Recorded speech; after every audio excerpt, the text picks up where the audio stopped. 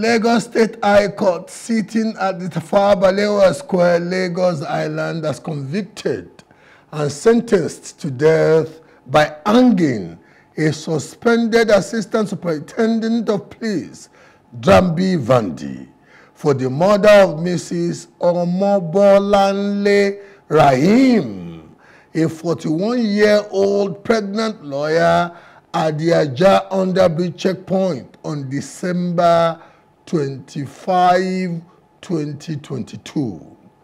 Justice Ibironke Harrison held that the prosecution, the Lagos State government, has proven the case against the convict beyond all reasonable doubt. The court found the defendant guilty on one count of murder and sentenced Drambi Vandi to death by hanging. Joining me to discuss this and cite various lessons to law enforcement operatives is Liborous Oshoma, legal practitioner and human rights activist. Welcome to Plus Politics, Barrister. Yeah, thank you. Thank you so much, my friend and brother, Malawa. It's a very sobering case. A life was lost. Another life has been sentenced to death, although he has the rights of appeal, and there are still 2 levels of appellate courts that it could approach. But it's all sad story. What's your take of this, your cursory review of this case before we go into the specifics of the lessons that law enforcement officers ought to learn from this? Yeah, quickly, 2 things came to my mind immediately I heard about this judgment. The first was the case of Ugozi against the state. For lawyers, they will remember this. A young man who was traveling from Lagos to Benin, and at a checkpoint somewhere around Okada, police accosted him, and I don't know the argument that ensued subsequently about money settlement or not, and he was shot point blank, and the man died immediately. And the defense of the police then was that the man was struggling the rifle with the police officer on duty or the man at the point, but it took the intervention of the ballistic experts who examined the body to testify to the fact that this bullet wound was not as a result of scuffle, but a bullet wound that was shot, that was fired at close range at the deceased. And the matter was appealed up to the Supreme Court, and the Supreme Court affirmed both the judgment of the 2 lower courts. That's the first thing that came to my mind. And second thing was the fact that in this case, I had wished that my friend Ugo, who also died, in questionable circumstances in the hands of policemen, sometimes a week or few days after his wedding some years ago. Also, I wish he had gotten, this kind of justice. His family probably would have celebrated and, would have been very happy. Sisters would have been very happy. And then, so for this, I am also, happy that the Lagos State government took up this matter and saw to the conclusion of prosecution, investigation and prosecution. And that, also gave a lot of hope to people who, similar issues had happened to, that there's indeed light at the end of the tunnel, and also it will send a strong signal to, trigger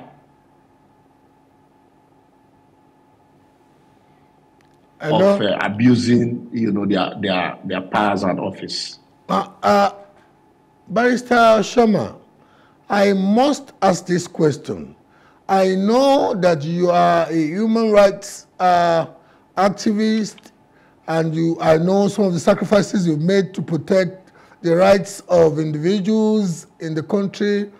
But I am also looking at the fact that cases like this, especially in the backdrop of the sobriety that overwhelmed the police after NSAS, cases like this may also want to make some police operatives to feel, you know what, I may just be putting my life, either tail or head or tail, I may just be putting my life at risk because if things like this happen, I may be convicted. What would you want to tell an average policeman who is watching this program, who may not be trigger happy, but who also may have seen circumstances where some of these antiquated guns that they give them go gaga on their own? What would you want to tell that policeman?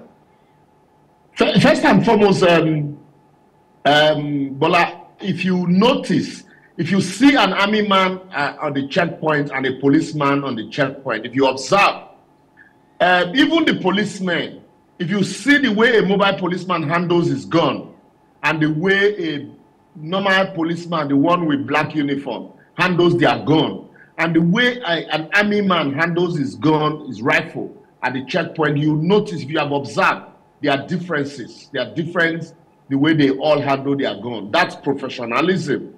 No matter how antiquated these guns are, there are professional ways of handling these guns.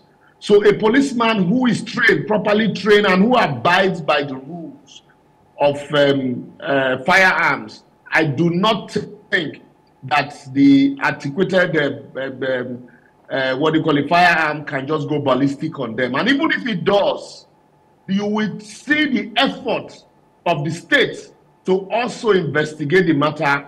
And, at the end of the day, the policeman might be punished for being negligent in handling his equipment or his rifle, but it will not go this far. But a situation where, also, so that we don't have a situation where policemen will hide under the fact that, yes, I handled it properly, but it just went ballistic on me, and then be trigger happy. Recently, I had cause to campaign or submit a report against the attitude of some policemen on that same Lekki Axis, where they just enter, hire a van, an unregistered van, and then patrol that Axis and begin to fleece innocent, young people of their hard-earned money. And then this lady, fortunately she was a lawyer also, was one of them, one of such, on a Christmas day. So, and then this idea of checkpoints, you are at gunpoint, you have a gun at checkpoint, is not properly handled. So all of these things are the training and retraining that the police should ensure that their men go through. And like I said initially, the idea of the rifle going ballistic, it's uncalled for really, because if there are professionalism is held to the highest esteem. Yes, mistake will happen, but it will be very, very minimal.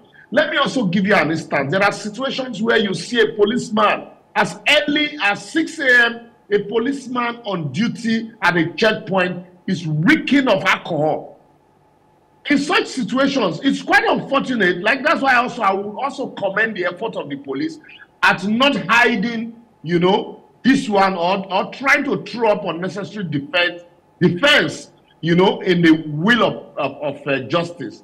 Because you find we've seen situations over time where these things happen, and then the police will say that the gun, went off on its own, or that in some cases, because the person in question would have died, the disease, was struggling a gun with the accused person, or that there was a time it was a recurring accidental discharge. Accidental discharge became a recurrent defense for police. But unfortunately, I also want to commend the police of today, thanks also to social media, that the police did not hide under accidental discharge to sweep this also under the carpet. And yes, we can say, even though, this will not bring back the life of the deceased, but at least justice to the family, justice to the unborn child, justice to the husband, justice also to the society, that people who are saddled with responsibility of protecting others should not at will, no matter the provocation, you take the life of people they are meant to protect. What would you want to tell other public prosecution departments in other states of the Federation and at the federal level, given the forensic nature of how the Lagos State Public Prosecution Department went about this case, got a ballistic expert, got witnesses, got pathologists, and when I was reading the details of it, and I was thinking, some of these states where you can even see a barely functional public prosecution department, would they be able to do something as detailed than this? And would, if places were to be swapped, I don't want to mention some states now, would an ASP or suspended ASP Vandi find himself where he is now? Yeah, but I tell you that when the police wants to work, they work. Also, the case I cited before, Ugozi and the state, that happened in Edo State. Also, ballistic experts were employed to carry out a forensic analysis of the body, a forensic analysis of the equipment used, and prosecution was conducted detailing. What we see happening in our society, you remember those days we had, every state had a robust Minister of Justice, that would carry out, all of these investigations and prosecution. Are you there? Corruption has crept so detailed into the fabrics of our society.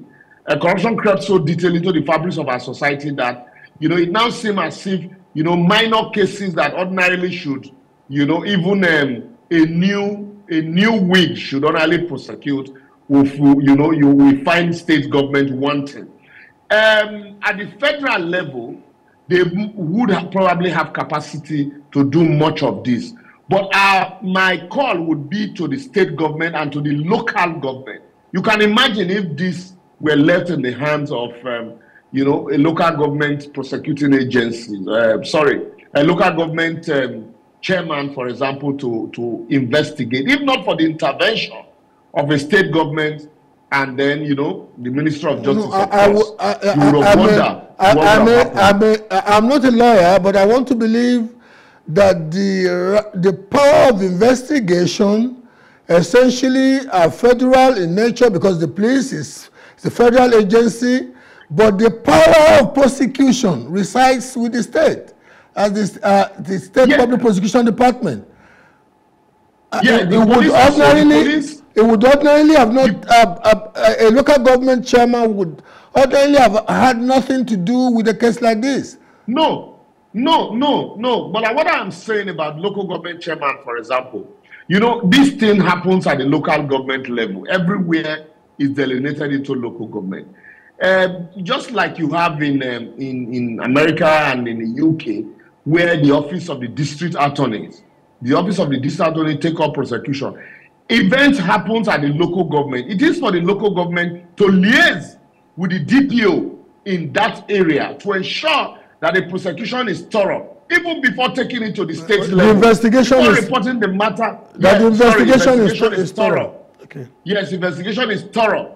Before even taking it to the state level, where the Minister of Justice can begin to liaise with, the investigating department. But in this case, you will agree with me that in our dystopic federation, even the agency that will do the investigation, or the force that will do the investigation, is an exclusive federal force. That's the police. Yes, that's what I'm saying. But being an exclusive federal force, but they operate within the realms of society. They also operate within local government areas. And these events happen at the local government area. You see where the state governors donate vehicles to police. You see where local government chairmen also donate Siennas, vehicles to police. So what I am saying is, if you have, yes, every state government that is serious should be able to take up investigation or prosecution of this nature.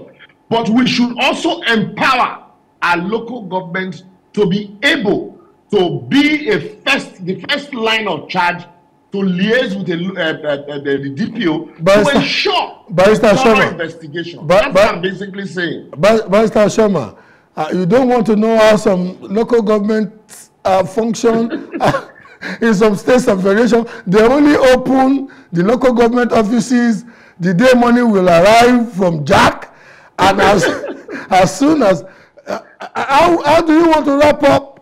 How do you want to wrap up this so that okay? How would you want to wrap up? You see, but like I said, that's why, because of the dystopic and dysfunctional nature of our local government, that is why I'm saying that we need to empower them. But in wrapping up, really, I think that this is just a drop of so many that have happened across the Federation. And I will call on not just the state government, including the police, to also ensure that there is inherent discipline within the force, that matters such as this, not until somebody dies. The issue of training and retraining of the police should be paramount.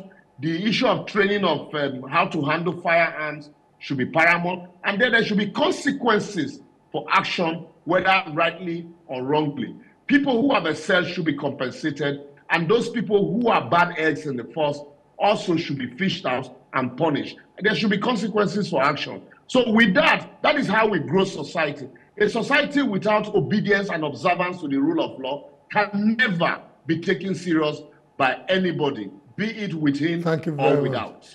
Thank you very much, Barrister Liborous Oshoma, legal practitioner. We're quite very grateful for your contribution this evening. Thank you. I really want to say this before we wrap up, that we know that many of the men in uniform, police, and other agencies, even in the intelligence community out there, we celebrate you. We know that you put in your life to defend us. It's only the bad eggs that we want to enjoy at this juncture to please think of their own families. What has happened to Vandi now will rub off negatively on his immediate family and his relations. We wish him the very best. Thank you, Barrister Oshoma. Thank you, my pleasure always, and true. Thank you. Throwback Nigeria. Today's throwback, George Tubman Goldie, the man whose 19th century business idea became Nigeria. Sir George Dashwood Tubman Goldie, KCMGFRS, 20 May 1846 to 20 August 1925, was an entrepreneur who bore the business vision for more than 20 years and ultimately championed the founding of the entity which ultimately gained infamy as the Royal Niger Company, the commercial enterprise which the British government bought over to institutionalize the colonization on the 1st of January 1900 of the geographical areas, with the colony of Lagos and other territories later collectively called the Southern and Northern Protectorate, and in 1914 were amalgamated to birth the political phenomenon known as Nigeria. In many ways, his role was similar to that of Cecil Rhodes in the southern region of Africa, but he refrained from self-publicity like Cecil Rhodes. George Goldie descended from an old Scottish family, born at the nunnery, Douglas in Isle of Man, the youngest son of Lieutenant Colonel John Tubman Goldie Tubman, Speaker of the House of Keys, by his second wife, Caroline Hevarina, daughter of John Hicken Hovenden, a barrister of Hemmingford Grey. Orton Donshire Sir George resumed his partner name Goldie by royal license in 1887. He was educated at the Royal Military Academy, Woolwich, the London neighborhood where journalist Flora Shaw, who later married Lord Lugard and was credited to have christened Nigeria, hence the rumor that she first had a dalliance with George Goldie. For about 2 years, Goldie held a commission in the Royal Engineers.